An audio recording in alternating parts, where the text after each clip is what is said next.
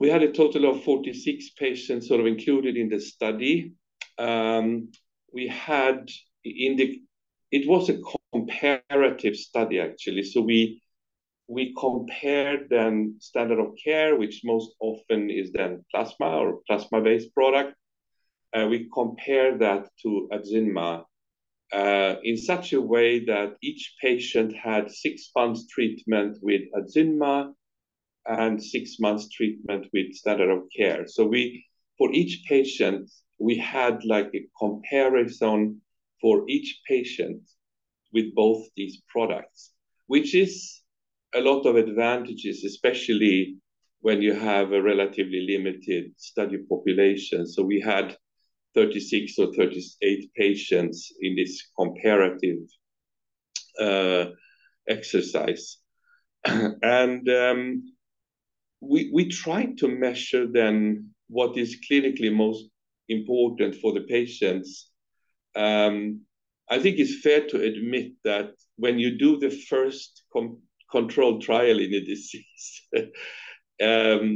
you can always look back and say, why did we do this? Why did we do that? But at the time when the trial was set up, there was nothing similar that was ever being done. So we said, okay, these patients can obviously have acute events. So of course we want to measure the incidence of acute events. That's really, really important. But there is also then, let's say, other indicators of disease activity or uncontrolled disease, if I can call it that. And we also wanted to measure those things. So like almost like a hallmark of this disease is that when you have an uncontrolled disease, your blood platelets are dropping. And what happens is that actually the platelets get trapped in these blood clots. And that's why you have a drop in the platelets. So we measured then how often did the patient fulfill certain criteria for a drop in platelets. We also measured milder neurological symptoms like tiredness, headache, and symptoms related to central nervous. We looked specifically at abdominal pain, which is quite commonly reported. And we also looked at kidney function, which can be a marker of disease activity and something that long-term is then a risk.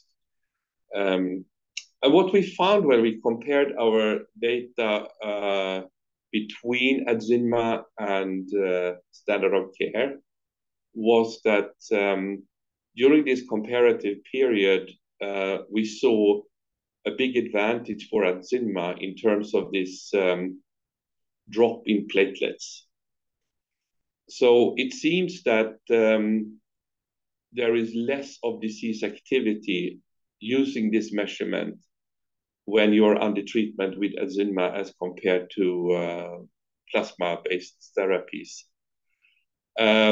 We talked about this with acute events, and we were not sure how much of this we would see, but in the end, actually, there was only one acute event happening during this comparative period when patients were treated with standard of care.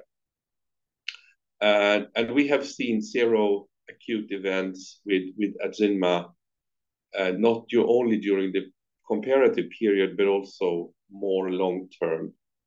So it seems that Adzynma provides a very strong protection from acute events, but if you compare with standard of care, it's 0 versus 1, and it's hard to draw any firm conclusions. We also looked at something that we called subacute events, which is then a combination of laboratory signs and symptoms, because we said, well, all right, you can have these things, what we call isolated manifestations, patient report a headache or a drop in platelets or abdominal pain, and we counted all of those. But we said let's look at if you have 2 or 3 of these combined together, but it's still not really an acute event. That's what we then had as a measure of subacute events. And what we saw was that during these comparative periods, there were 4 patients who had 5 such subacute events during treatment with standard of care, and there was 0 with Adzynma. So when we take these things together then, and also looking at the safety profile, I guess that's what FDA did in the end. They were looking at this, what we call totality of evidence.